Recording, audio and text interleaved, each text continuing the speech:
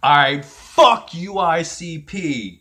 You're not what you used to be. You used to be about not giving a fuck. Now you trying to tell motherfuckers to get a job and drive a truck. I don't know what the fuck you trying to explain on a Dr. Phil show. All I know I see is a lot of bitch in this show. Okay? Yeah, you're fighting with Twiztid and shit, but I don't understand how you can fuck with a magic ninja, bitch. You can't do it.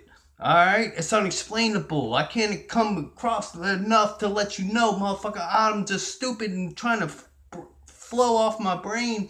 Motherfucker, I'm going insane thinking how I can't understand how we came from not giving a fuck to all of a sudden getting on Dr. Phil and sucking his nuts. Alright, that's bullshit. Fuck you, ICP, Violent J, and Shaggy 2 Dope. You can eat a dick. I'm on Twiztid side now. Alright, this was the last straw. I used to have fucking your backs, but now I'm sick of it all. I don't give a fuck, man. I'm done with this shit.